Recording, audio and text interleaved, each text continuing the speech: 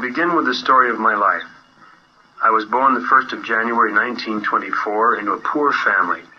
My father was a mason and my mother worked in the fields. I went to school at the Mission Notre Dame in 1930, but the circumstances didn't allow me to finish my studies as all my friends did.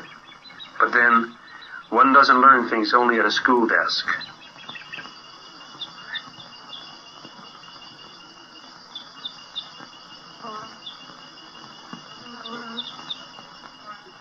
After having been excluded from the school, I began to travel at the age of 22.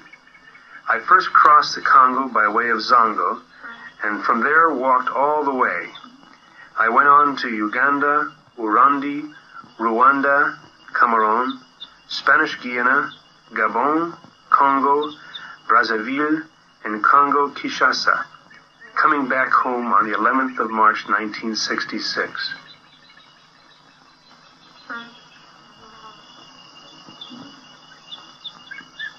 So as not to lose all the knowledge I gained during my journey, I decided to paint and write down everything I saw.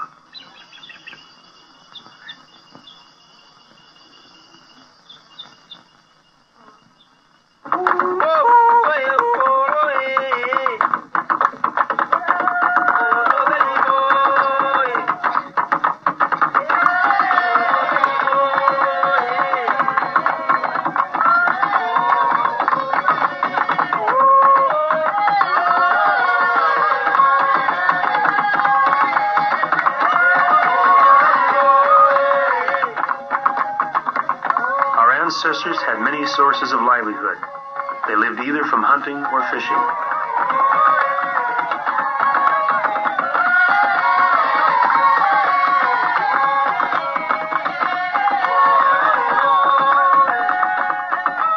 Agriculture. In the beginning, the land is cleared. A man who wants to till the land first cuts down the trees. Then he burns the grass. Now it is the season of the rains.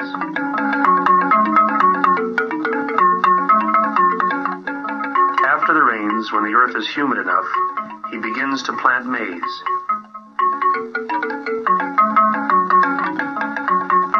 After threshing, he builds a small granary to stock all the foodstuffs he has gotten from the crop. This is the way our ancestors worked the land. In those days, the market trade was not the same as today. Things were bought by bartering with natural products.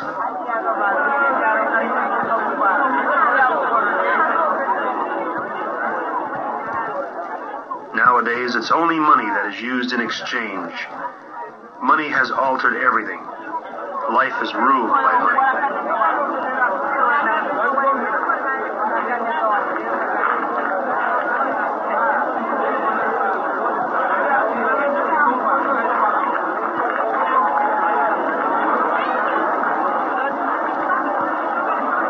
Long ago, our ancestors went down into the mines, down to get a kind of stone that was then melted and used to make iron.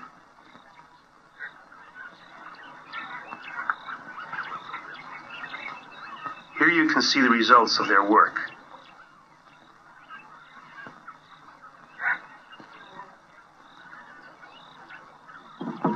All the nations have found their ways of transportation to be able to move further. This shows how the African canoe was made. When having finished hollowing out the canoe in the jungle, the men pull it on top of small wooden rollers down to the water.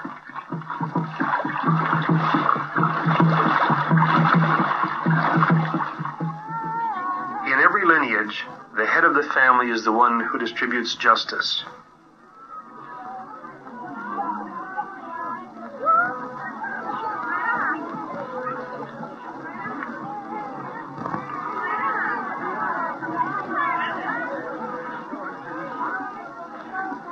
With us, the Yakimas, when someone is accused of being a witch, the chief asks for the bark of a bitter tree and prepares with it a poisonous drink that is to be drunk by the accused.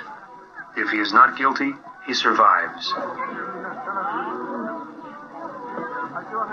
When a father wants to find a wife for his son, he makes a trip to a village in the neighborhood and has a look to see if a suitable girl can be found. If so, the parents of the girl fix the dowry and ask him in exchange to bring something to drink and some presents.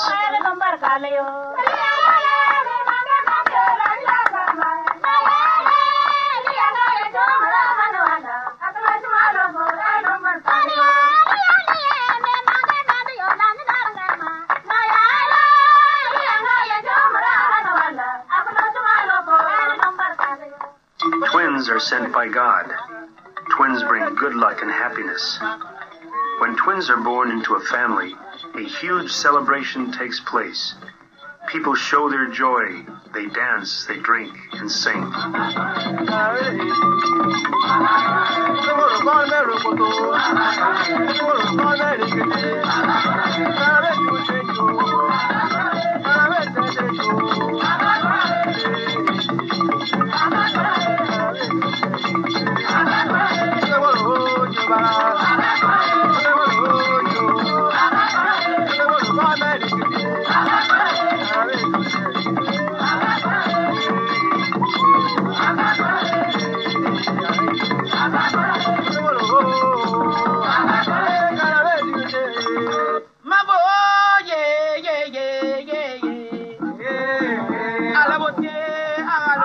Tribal war. This was the way the Yakimas fought in the past against the others. Enemy against enemy. Lance against lance.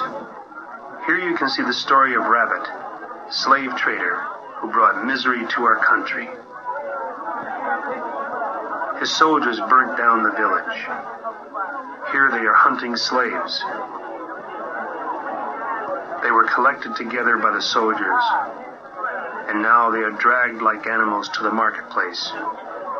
That's exactly how it happened.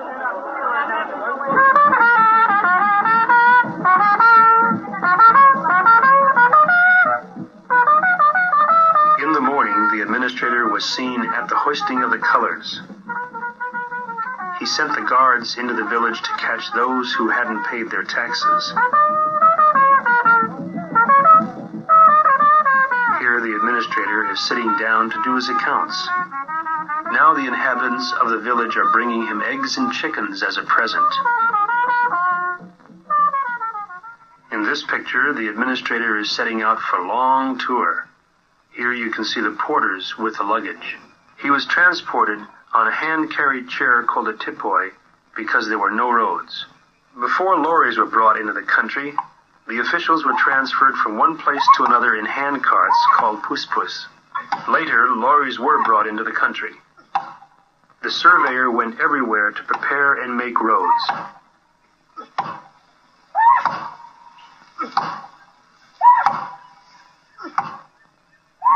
We have the mutual efforts of our ancestors to thank today that we have cars with rubber wheels. And this is the truth.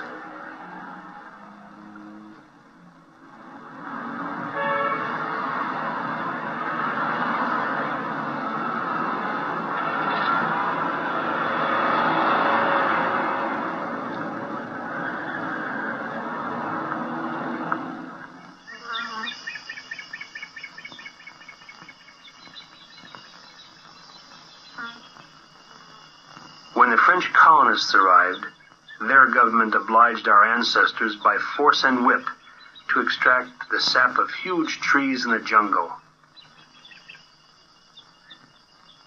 The work went on for a week, sometimes even 2. Our men worked under the strict control of a soldier with a gun and cartridges.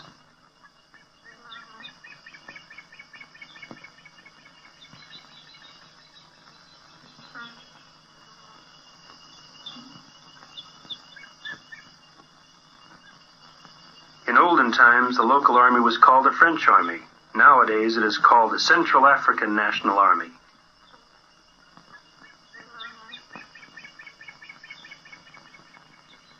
These were the activities and memories of how the colonists treated our country. So to be sure not to lose the memories of that time, I have painted everything into these pictures. was born under the colonial policy. I have lived through it, and I sure know what I say.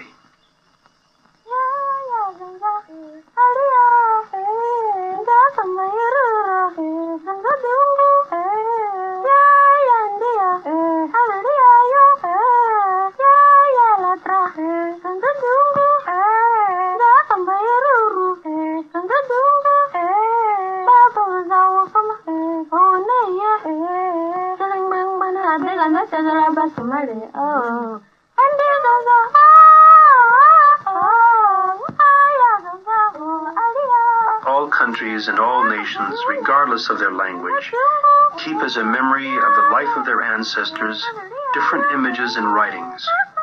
So why not we as well?